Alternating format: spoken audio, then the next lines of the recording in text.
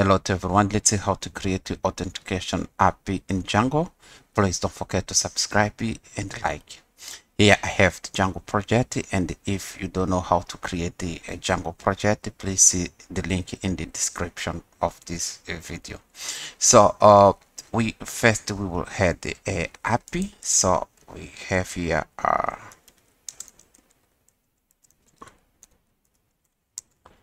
start up and the main. Okay, and we have the folder here. So we have to Django to know that we had the API, we have to include it here. And then now we can have templates. So we will need a login template. We will also need the logout and the protected template. So we can include the folder.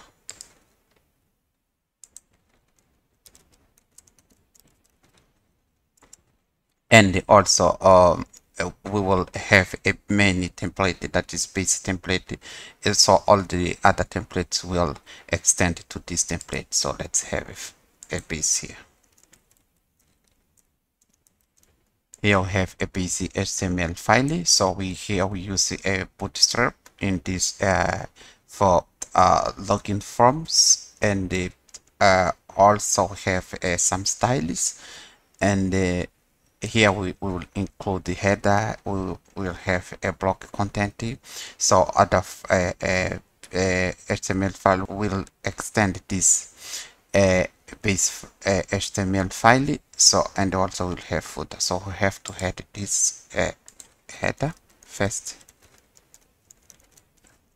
This is a place that we will display the message on the top of the page.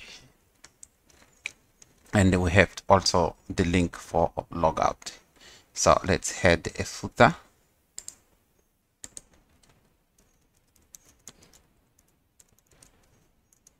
Here we have the footer, and now we can add the login. So here we have a login file. We extend it to base, and here we have the title that will be displayed and the content that will be in the blog content. So it's the action will direct to the login view, and the method is posted. So because we are using confidential information here, the password, and we have the submit.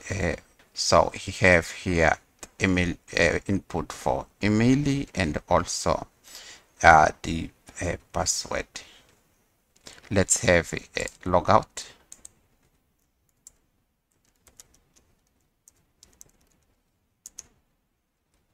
So when a logout is performed, we will show this link that the logout was successful, and we will also see the link to login again. Let's now have a protected.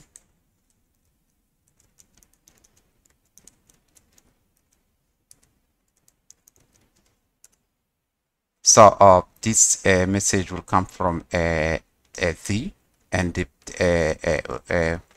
we have here the logout, and this page only we can see if we log it in successful. If not, this page will not be displayed because it's a protected page. So now we can add the views. So here we have a login view. If it's already authenticated, we display the message the user is login, and we redirect it to the protected page. So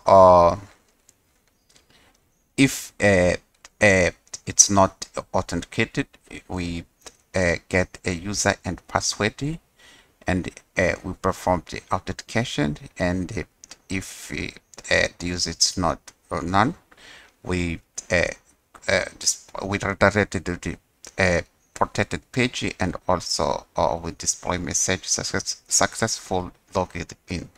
So I'll see we display the message invalid username and password, and here if none of this happen, we display the login page. So we render a login HTML file. So here is required user to be authenticated to display the pages of this view. So that's why we have this decorator, and also we have a option. We had a argument to redirect user to the login page, and here we log out the user. So we can add the URLs.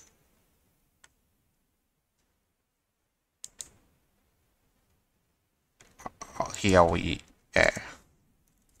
from main we import views, and now we can head. So here we have a login page. The view, it's a log view. The name is login. We have a protected, and we have a logout. So now we save the project, and we have to run migration. So we have here Python manage make migration is the first step, and we run, and now we migrate.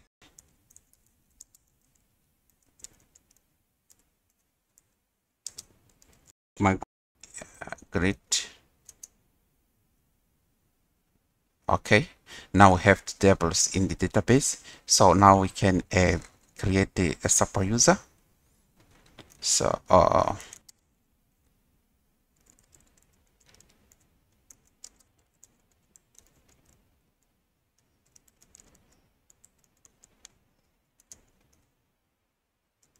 admin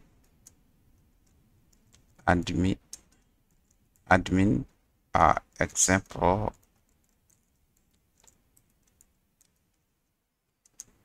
admin 1 2 3, again admin 1 2 3, and the bypass the password validation. Yes. Okay, and now we can test the our app. So let me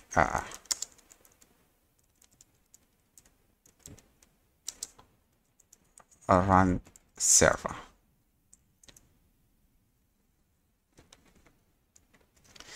I can open.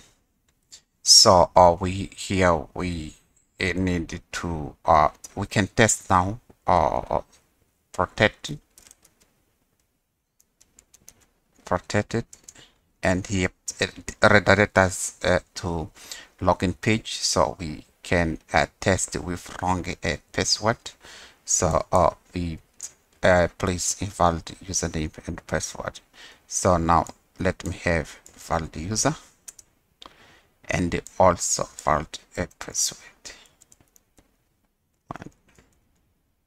So now I can see welcome, you are in a protected page.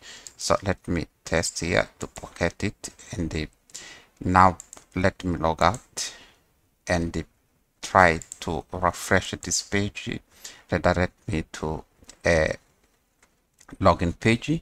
So I can again type admin 1 2 3, and now I am the protected page again. So let me try to go to the login page. So when I click, I come to they redirect me. The application redirect me to protected page because I already authenticated. Thank you for watching. Please don't forget to subscribe and like.